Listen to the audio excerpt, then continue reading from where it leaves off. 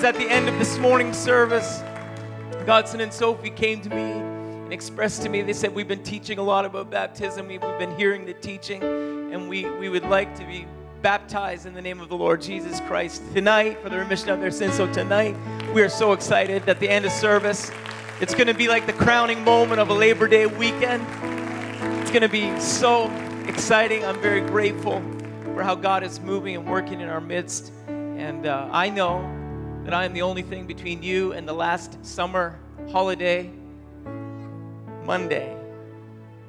However, I think one of the saddest scriptures in the Old Testament was the one that said, this is the rest wherewith the weary are called to rest, and this is the refreshing, yet they would not hear. And I'm very interested in not duplicating the failure of the past, but actually taking advantage of what God has for us in the present. And all that really means is we've just got a little extra time, a little extra energy. We can give what we got to God. I don't know of a better way to start the week than the way we're starting it right now. I'm ready for God to continue to move. I'm ready for God to continue to touch. I'm ready for God to impart something into somebody's life and in somebody's heart, so that by the end of service, maybe you haven't taken a step of baptism in the name of the Lord Jesus Christ, but you said, I'm ready to step in. I'm ready to take that step of faith. Maybe you haven't had God minister, move, work the way that you like to see Him move, minister, or work, but by the end of service, you can say, you know what? God met me Labor Day weekend, Sunday. So very, very thankful for everyone that's in the house of the Lord. And I'm going to ask that we drop the center screen. We do have a title slide for the message tonight. The title of the message tonight is The Great Labor of Love. The Great Labor of Love. If you would turn with me to Hebrews chapter 10, verse 14. Pastor and Sister Wilbur had to take the Bernards back up. You heard him mention this morning, if you were in service, that we borrowed Brother and Sister Bernard for the morning service, and then Pastor and Sister Wilbur took them back this afternoon for the evening service there tonight. And we're just praying God's blessing on that conference and on our great superintendent. Wasn't that a phenomenal message this morning? Wasn't that just absolutely wonderful?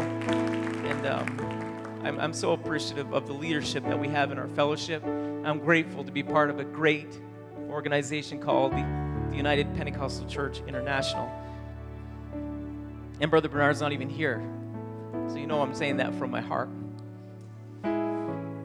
It's going to be a great week, isn't it? Hebrews chapter 10, verse 14. Everyone say one. For by one offering He hath perfected forever them that are sanctified. Now would you just take a moment and put your Bible down?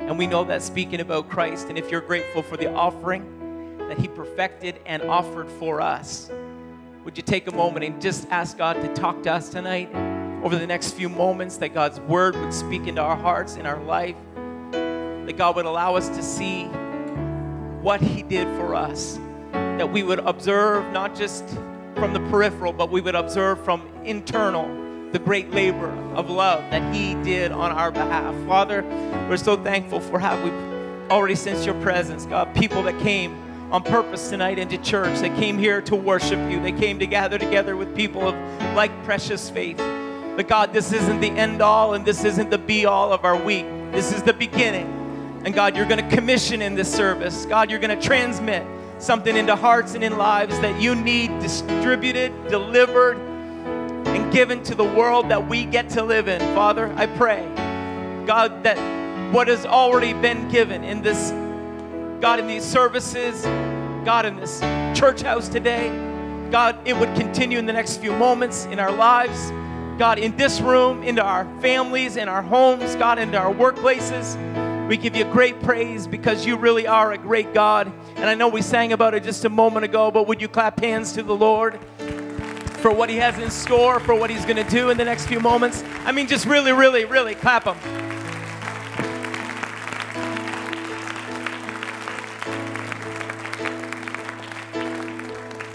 Amen. And you may be seated. The origins of Labor Day can be traced back to April the 15th in 1872. And Canada even has a part in this. It was when the Toronto Trades Assembly organized Canada's first significant demonstration for workers' rights. The aim of the demonstration was to release the 24 leaders of the Toronto Typographical Union who were imprisoned for striking the campaign, now catch this, for a 9-hour workday. They were just trying to limit what was happening to 9 hours a day. And at this time, trade unions were still illegal, and striking was seen as criminal conspiracy to disrupt trade. And in spite of all this, the Toronto Trades Assembly was already a significant organization and encouraged workers to form trade unions, mediated disputes between employers and employees, and they also signaled the mistreatment of workers. There was an enormous public support for the parade that was happening, and the authorities could no longer deny the important role that the trade unions had to play in the emerging Canadian society. A few months later, a similar parade was organized in Ottawa and passed the House of Canada's first Prime Minister, Sir John Macdonald. Later in the day, he appeared before the gathering, and in that gathering moment, he promised to repeal all of Canadian laws against trade unions. This happened in the same year, and eventually this led to the founding of the Canadian Labour Congress in 1883. Labor Day then was originally celebrated in the spring, but after was later moved to the fall of 1894, and here we are in 2016 celebrating Labor Day. So Labor Day, as we understand it, Labor Day weekend, was the part of this challenge and call. The celebration of this weekend is given to the fact that people were able to create limitations on the expectation of labor, which for many of us, that's a good thing. I know that when I was in school and in my early years, my working experience, I was the guy called the laborer. Now, there were other guys that were called operators. They were the guys that were operating the great big heavy-duty machinery. But my job in the summers, and I was blessed. I loved the fact that I had a good job, and it paid well. It got me through Bible school, and so I was grateful for the job. But I'd have to tell you that the guys that were running the equipment had an easier job than the guys that were running the shovel. And I remember there was one summer where the entire summer, all I did was operate the shovel. We were working in this rock, well, it felt like a rock quarry. It was actually what would become the foundation of Rossay Paper Mill in St. John West Side. And so that was my responsibility. When the dynamite crew would go in and blast out all the rock, our responsibility was to go in and make sure all the debris was removed and all the rock was picked up. And a lot of that had to happen just by hand. The equipment couldn't get in there, couldn't move it around. They'd get the bulk of it out, but then we'd have to go in and with shovels and wheelbarrows, and we just have to manually get that out. No wonder they called us laborers, because the responsibility was to labor. And so I know that then, or even now, if my responsibility was to labor 12 or 14 hours a day at the end of a shovel, that would be a difficult day for Jack Leaman. Maybe not many of you, but I don't know if I could handle it anymore. And so this trade union, its job was to limit the responsibility of labor to 9 hours a day. That's what we're celebrating on Labor Day.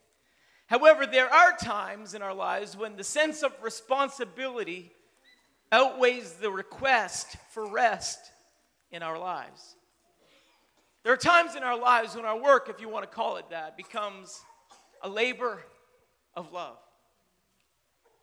where it goes beyond expectation, where the weight of the responsibility, we don't notice the time that we have to commit. We don't notice the time that has to be given. We're not kind of marking on the calendar, and we're not putting it down in a day timer, because there are times and seasons in our lives when our effort, our responsibility, what we're expending as individuals becomes a labor of love.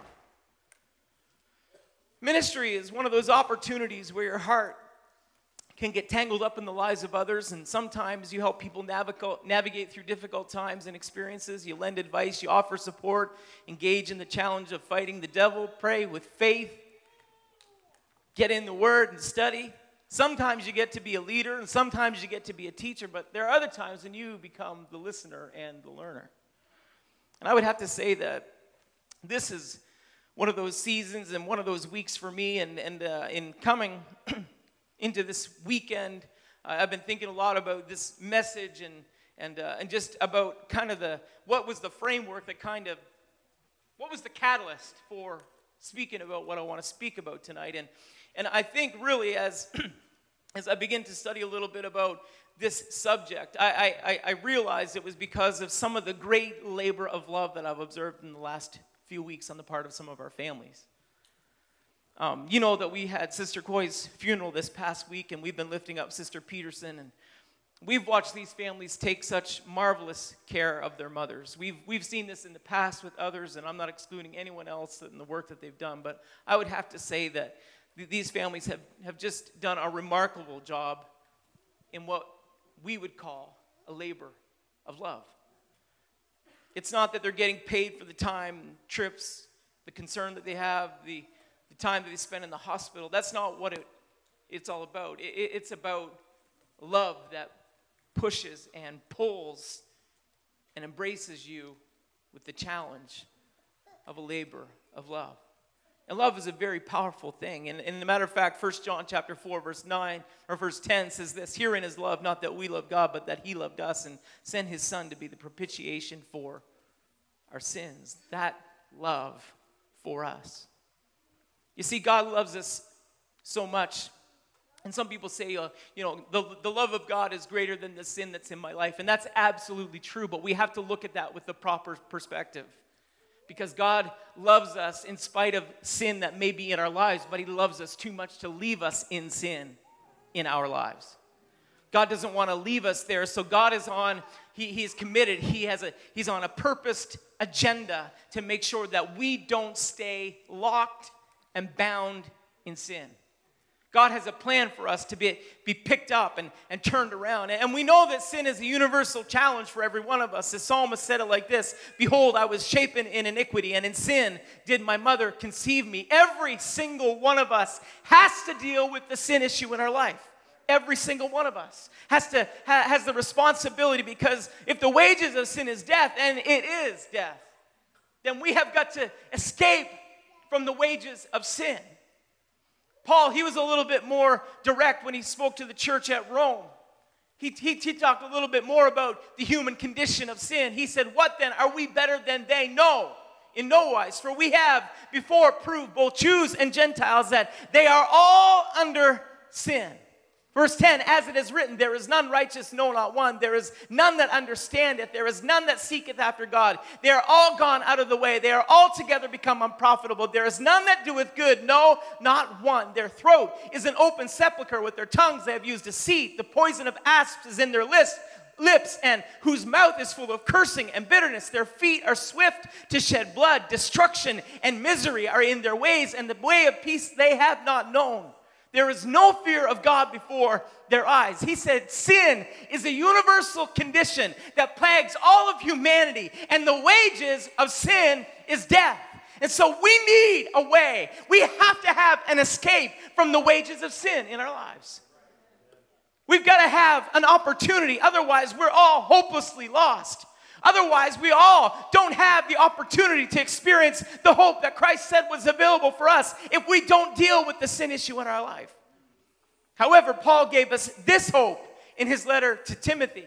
He told the church in Rome, this is what we are. This is the human condition. This is what we all have to deal with. This is what sin does through us. This is what sin does to us. However, he also said to Timothy, he said, "This is a faithful saying and worthy of all acceptation, that Christ Jesus came into the world to save sinners, of whom I am chief." I'm telling you what, that in the midst of all this hopelessness, God said, "I've got hope." In the midst of all this sin, he said, there's a way out of sin. There's this acceptation that Christ Jesus came into the world to save sinners, of whom I am chief.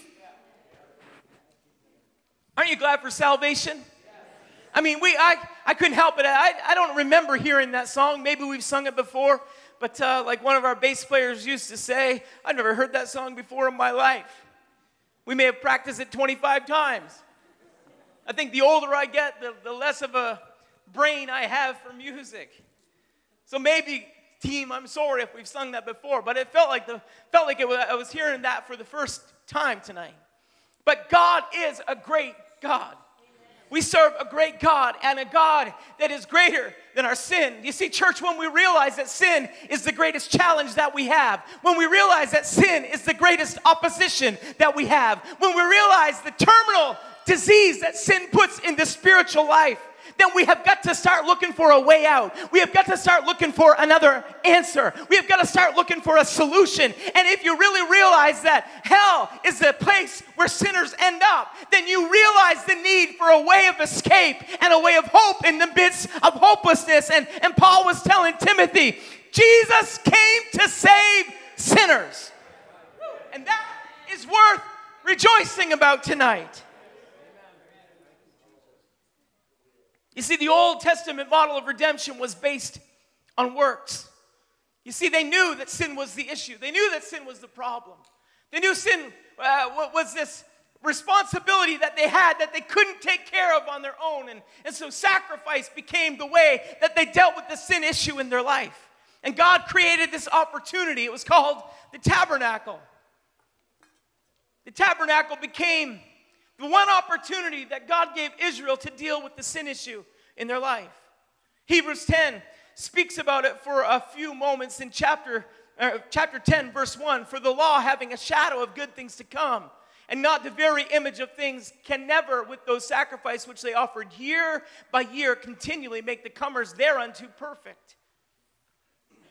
For then would they not have ceased to be offered, because that the worshipers, once purged, should have had no more conscience of sins. But in those sacrifices, there is a remembrance made of sin year after year. Verse 4, for it is not possible that the blood of bulls and goats should take away sins. Wherefore, when he cometh into the world, he saith, sacrifice and offerings thou wouldest not, but a body thou hast prepared me. In burnt offerings and sacrifices for sin, thou hast no pleasure. God didn't have pleasure in this responsibility that the priests had day after day. You see, their job was every single morning. They had this responsibility, this work that had to be accomplished, this work that had to be completed, because sin was an everyday issue in Israel. And every day they had to deal with the sin issue. They had to make sure that the sacrifices were prepared. They had to make sure that it was properly offered, that the right offering came, and it had to be inspected. It had to be gone completely over. Is this what is required? It had to line up with the rules, and it had to line up with the responsibilities. And the priesthood was just hard work. That priest, every morning, he had a job to do. He had to make sure that the sacrifices came. He had to make sure that the fire, the scripture said, was ever burning on the altar. And it wasn't like our stoves that we have now, that you could kind of tighten everything down and get the air draft knocked down. And I mean, have you ever seen a real wood fire just burn? You got to keep wood on top of that thing. You got to keep the fire going. It's a full-time responsibility to keep an open fire going. So the priests, they had to make sure that the fire was ever burning on the altar. They had to make sure that everything was prepared for the daily activities. The brazen laver had to have the water. It had to all be ready. It had to be prepared. And his daily responsibilities went from morning until night. And sacrifices were offered. And gifts were given. And offerings were brought. And this responsibility was just this daily work, this job, this great labor on the part of all the priests. Hebrews said that year after year, continually, that offering would be made. Continually, just a continual offering. You can kind of see the scope, the size of the field. The oil had to be in the candelabra. The table of showbread had to be prepared. And once a year, when that high priest entered into the Holy of Holies, the Ark of the Covenant, everything, it was just this place of perfection that God had prepared so that people could offer sin sacrifices to take care of that sin issue in their life. This redemption model of the Old Testament was based on work. Works that were done to push sin ahead year after year after year after year, day after day after day after day. Work. It was just a tremendous, phenomenal amount of work. And if you'll notice with me as we look at this model of the tabernacle, how all these things, this preparation, how God gave Moses very specific instructions. He told him what he wanted the tabernacle to look like. He told him what he wanted the tabernacle to be built like. He told him what the materials he wanted used. Everything from the sockets that were used for the posts and the specific material that was used, the colors of the material, how that the tabernacle was to be constructed and built, who was to do what in the tabernacle, all these responsibilities and all these requirements he laid out very specifically in the Old Testament for Moses. He was very articulate. He was very intricate, the requirements that were given. And as you begin to look at all this furniture for the tabernacle, if you realize the work and the responsibility that had to be done daily, then you begin to say, well, I think that there's something missing here. Because I know that like me, you like a break now and then. Isn't it Kit Kat that made a whole ad campaign, you deserve a break? And we all like a break now and then. But if you'll notice in the tabernacle, there was no place for the priest to sit down. It was just work that had to be done. It was a work that had to be accomplished. And what God was saying is that the work to take care of sin is never completed. The work to take care of sin can never be fully remitted by the blood of one lamb. It can't be remitted by the blood of one goat. One sacrifice isn't going to take care of the issue. It may push it ahead for one more year. It may take care of that certain issue contained in this moment, but it won't ever pay for the full price. And so the priest's job was never done. So morning to noon, and noon into evening, the morning sacrifices and the evening sacrifices, the responsibility to keep everything moving and flowing. Hebrews 10 verse 11 said, every priest standeth daily ministering and offering oftentimes the same sacrifices, he said, which can never take away sin.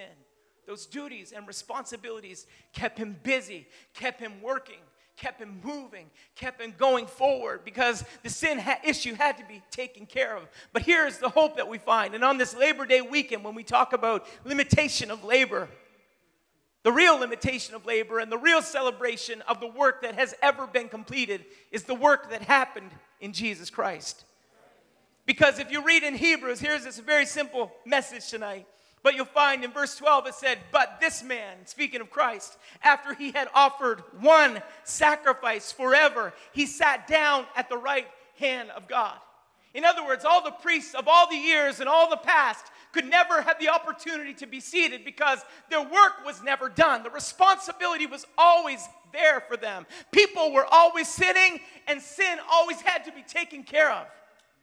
The sacrifice always had to be brought day after day after day. So there was no opportunity for them to sit down. However, when it came to the work of Christ and at the cross of Calvary, there was a price that was paid so that when Jesus was finished, the work was complete and the work was done. And the Bible says, the author of Hebrews said, I'll tell you what, there was no other priest in all of the past that ever had the opportunity to sit down. But when Jesus finished the work of Calvary and when Jesus paid the price for your sin, and when his blood flowed down an old, rugged Roman cross, by the time that work was completed and that blood was offered in the heavenly tabernacle, I tell you what the scripture says. It said that he sat down, and he sat down because the work was done, and he sat down because the work was complete. And it didn't matter what happened in your past. It didn't matter how bad, how wrong you were. I tell you what, Jesus said, it's complete. The blood is enough for that sin.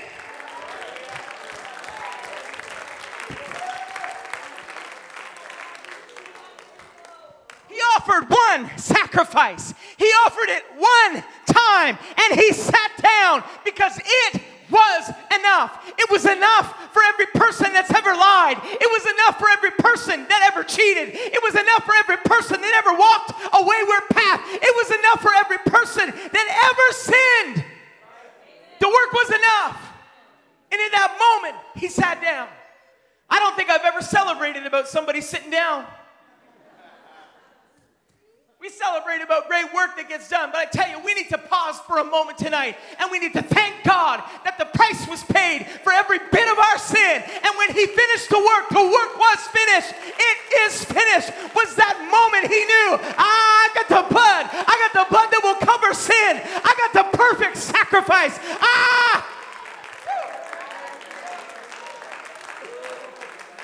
He was the lion and he was the lamb. He was the prophet and he was the priest. But more than that, he was the perfect sacrifice for every single sin. And when that blood was offered up, he sat down. That is the labor of love. You see, the great labor of love saw us where we are. The great labor of love said, I can't leave them the way that they are. I can't leave them in their sin. I've got to show them the way out. I'm sorry if I'm a little excited tonight. I'm sorry if I'm a little bit loud. But you see, in my own life, I know the power of the blood. In my own life, I know what the blood can do. I know that it's greater than every bit of sin. I know that whenever the enemy comes and he's brought his greatest challenge, he's brought his greatest threat, he's brought his greatest temptation, that all I have to do is plead the blood. Because it's sufficient. He's abundantly able. When he finished that work, he sat down. He said, you know what? My blood is enough. I can complete the work. I can, with confidence, know that this offering, this sacrifice, this blood that he offered was enough for every bit of sin, for every bit of humanity, if they would just plead the blood. When a man's convicted of a crime, the judge determines his punishment. When the man has served that time or done the assigned work, he says, I've done my time. I paid my dues. There's no more punishment for me for that crime. But that's not the way it is with sin. You see, sin is relentless. Sin, the scripture we already read, brings death. Death is the proper penalty, but it's not a penance. It's not a payback. It's not like death equals sin, because really death just takes you into this portal where we spend eternity living with the result of our sin. You've heard pastors say it. Sin, hell is how long we would have to suffer and be punished in order to pay for all of eternity for our own sin. Because sin exacts the price tag of death. But the promise that we found in Hebrews, and the promise that we find throughout Scripture, and especially at the cross, is that he offered the perfect sacrifice for every bit of sin. Coming back to the music tonight, Paul wrote to Titus. He said, we're looking for that blessed hope and glorious appearing of the great God and our Savior, Jesus Christ. Verse 14, watch this now. Who gave himself for us, that he might.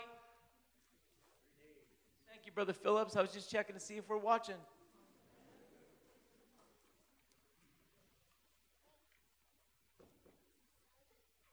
Verse 13, let's try that one more time while the music team is assembled, because I think that they may have got your attention. Looking for that blessed hope and glorious appearing of the great God and our Savior, Jesus Christ. Verse 14, together with me. Who gave himself for us, that he might redeem us from all iniquity and purify unto himself a peculiar people, zealous of good works. You see, Labor Day turns into a whole other category when we realize that we get to do some good works because the price has already been paid for the sin that has been committed at Calvary. He sat down because the work was completed. But then we get to inherit redemption. That's why we celebrate baptism around here. That's why we rejoice. My first words to Godson and Sophie this morning were, we are going to celebrate that with you. Because the blood is powerful. And this is a progressive step. They've already been baptized. They have a strong relationship with God. But there's something about calling the name of Jesus over a life when they're baptized. That's how Scripture tells us to do it. We don't have any other instruction. And when we call his name, we're calling on that sacrifice that he made for us. And that is a moment for celebration, because he paid the ultimate price for our sins. And when his work was finished, he could do what no other priest through all of past ever had the opportunity to do. Not one of them in that tabernacle, not one of them ever had the opportunity to kick back and put their feet up and say, you know, the job was pretty good today. We did all right. 67 bullocks, 37 goats, 247 lambs. Man, that was a busy day.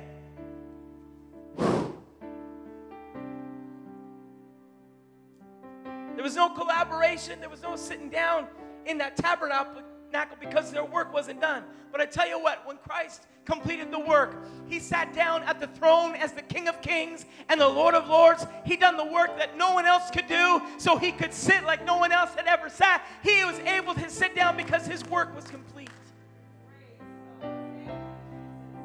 For every single one of us, the labor of love looks past all of the effort and sees the result. Isaiah chapter 53 verse 10. I just have two more portions of Scripture. Yet it pleased the Lord to bruise him. That labor, that effort, that work came from a position of pleasure on behalf of God. And he said, it pleased the Lord to bruise him. He hath put him to grief, and when thou shalt make his soul an offering for sin, he shall see his seed, he shall prolong his days, and the pleasure of the Lord shall prosper in his hand.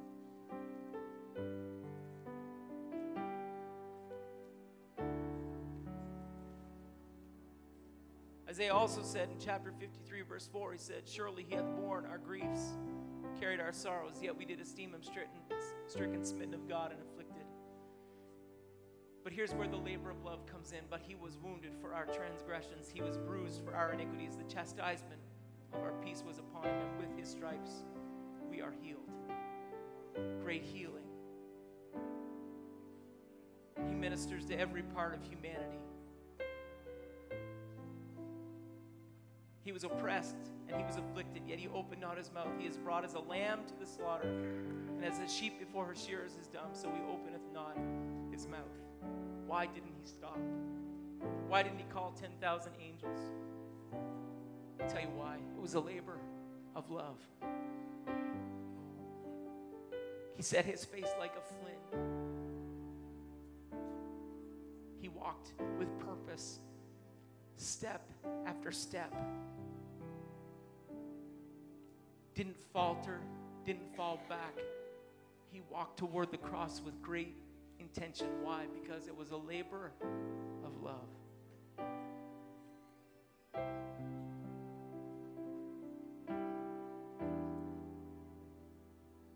Could you stand together with me tonight? We're closing.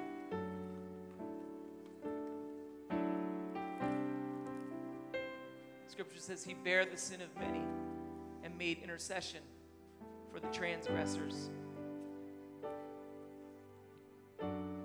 When his work was finished, he sat down.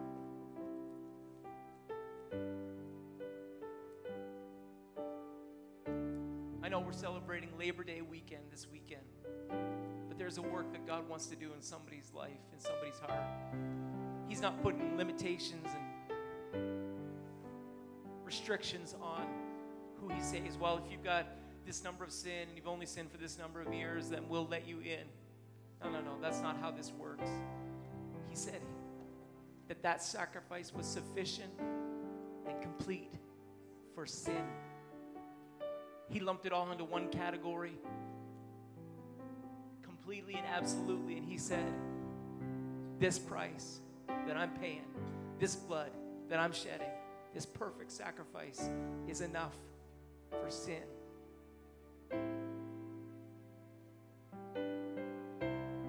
You see, sin is that universal condition Paul mentioned. It's interesting that he's writing to Timothy, he's writing to the church in Rome, and he speaks openly about challenges. Why? Because sin can creep into any life at any time. That's why we need to stay close to the cross.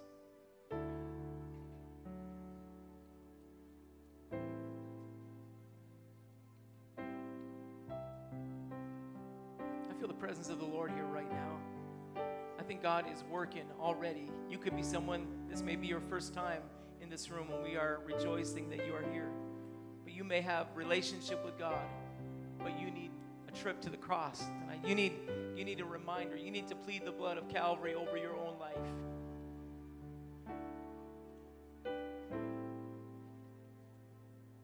Would you bow your head? I feel the presence of the Lord so powerful right now.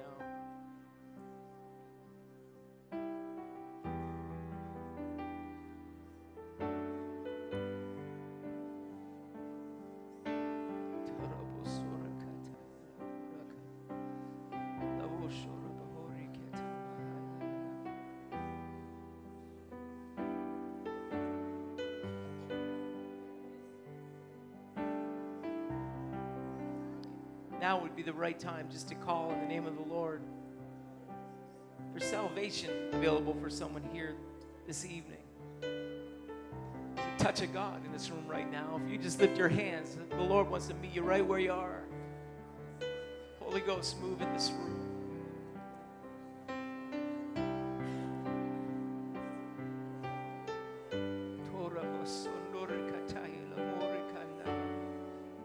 God, every sin, every struggle, every challenge, you paid the price for it.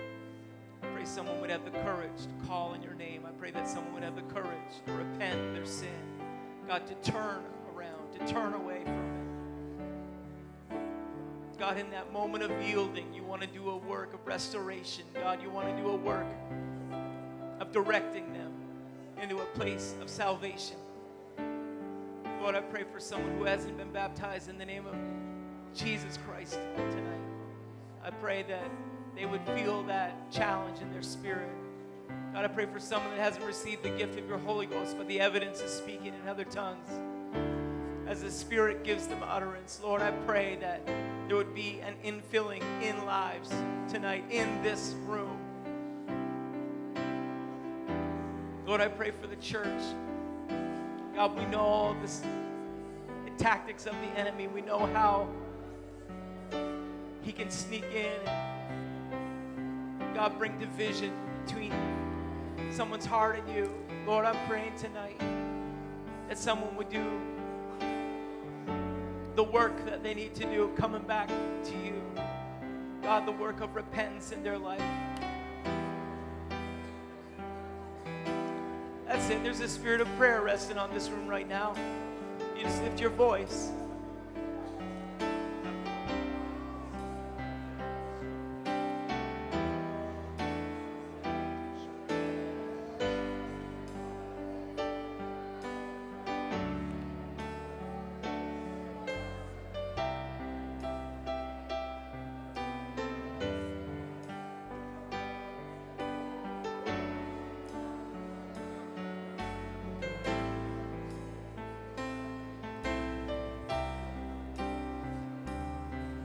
We're going to begin to sing in just a moment. I'm going to invite the entire congregation to come forward.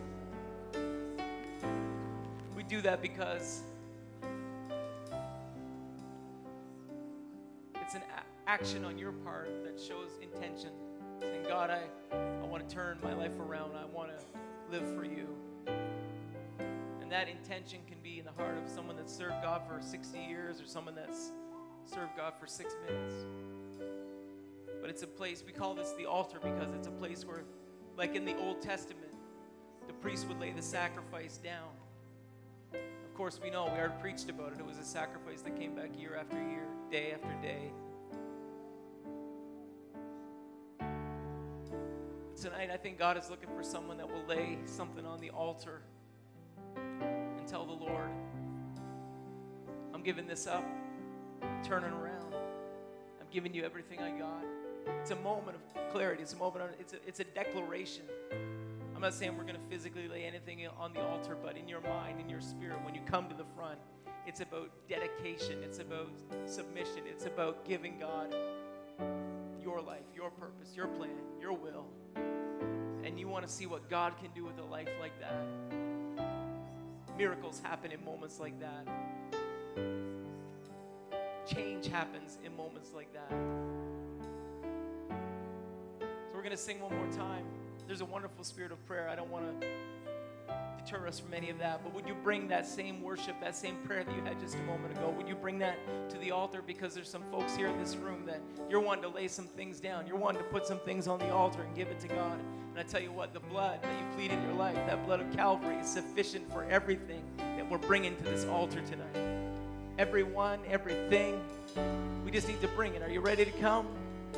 As we begin to sing, I'm going to invite everybody. Just come up close because we need the whole congregation in the altar tonight. I surrender.